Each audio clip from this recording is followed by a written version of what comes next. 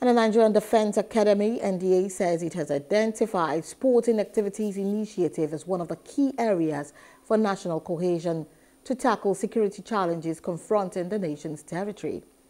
The Academy Commandant of N.D.A, Major General John Ochai, stated this at the opening ceremony of the Cadet Brigade Sports Inter-Battalion competition in Kaduna State, northwest Nigeria.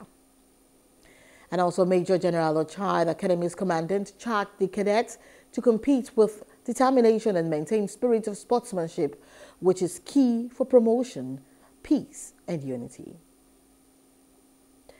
The Cadet Inter-Brigade Battalion competition is designed to improve the physical fitness and mental health of the N.D.A cadets during and after their military training at the Academy. Hello, hope you enjoyed the news. Please do subscribe to our YouTube channel and don't forget to hit the notification button so you get notified about fresh news updates.